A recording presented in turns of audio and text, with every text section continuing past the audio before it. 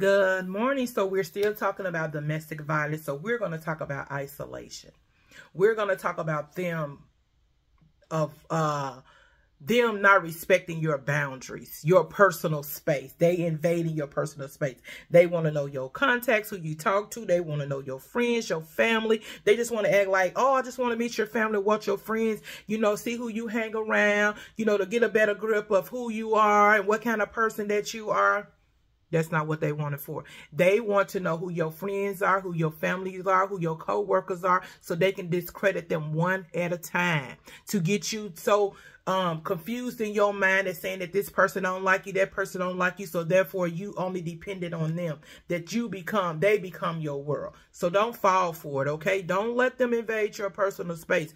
Beware of men and women that try to invade your personal space quickly, okay? So that's a sign of domestic violence. Have a good day.